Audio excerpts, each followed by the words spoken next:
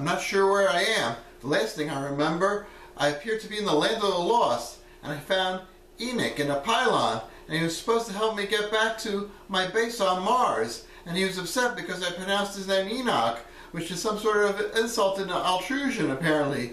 So he said he was going to send me home, but I think he appears to have sent me in the back rooms instead. Great. Luckily, Enoch had an interdimensional VPN internet connection and a Peacock subscription, so I did get to see the first 2 episodes of Brea Season 2.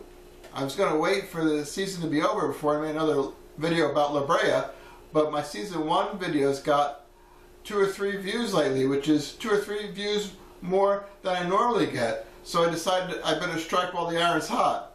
The other reason I made this video is that I'm still holding out hope that Brea is a Land of the Lost reboot, and that building that Rebecca Aldridge takes Scott into in episode 1 of season 2 is actually a giant pylon, like the one from the Land of the Lost, only skyscraper sized. I also was thinking that Altrusion and Aldridge both start with Al, and we will find out that Rebecca Aldridge is actually a time traveler from the future, or a time traveler from a lost civilization in Earth's distant past, similar to Enoch's background in Land of the Lost. Altrusion, Aldridge, get it? I thought we would find out by episode 2, but it looks like we won't, at least until episode 3. All we saw was Scott returning to camp, getting ready to explain what he saw while he was with Rebecca. This whole Land of the Lost speculation thing is the only thing that keeps me watching Brea. Brea is diverting, but it's not that well written. So, recapping, at the end of season 1, Riley and Josh get sent to 1988 with little Isaiah, who as an adult would become Josh's dad in the 21st century. Isaiah gets picked up by nuns along with Lily, a girl that was from the 2020s, also stranded in the past. Isaiah is now, of course, to become adopted and renamed Gavin. While things seem to be on course for Lily and Isaiah, Riley and Josh's presence in 1988 seems to be screwing up things as a giant sinkhole from under the famous Hollywood sign appears. Josh and Riley don't remember this happening in their 1988, and they know that they must go down the sinkhole to return to their parents in the past. They meet some sort of temporal sinkhole expert who helps them figure out that they must go down the Hollywood sinkhole.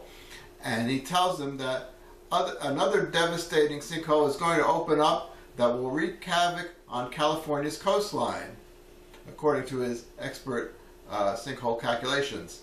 The Hollywood sinkhole is being blocked off by authorities to keep other people out of danger. So Josh and Riley have to figure a way to get past the guards to get down to the hole to the past.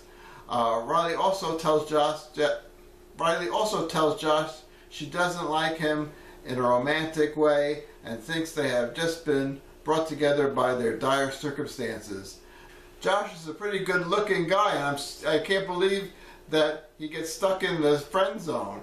That's something more likely that would happen to a guy like me. Gavin and Izzy make it into the past, luckily in Los Angeles, so they don't have to trek all the way from Seattle now to find Eve and Josh. While Josh is stuck in 1988, Eve and Levi get trapped by another faction of past-dwelling humans called the Exiles. With different factions of primitive humans in the mix, it kind of looks like they're trying to be more like Game of Thrones than Land of the Lost. I bet some dragons might appear sometime later in the season. Back to Izzy and Gavin. They waste the whole scene where Gavin is hunting a wild boar for supper, which I thought was ridiculous because, as I said before, they should have went down to the past with some supplies.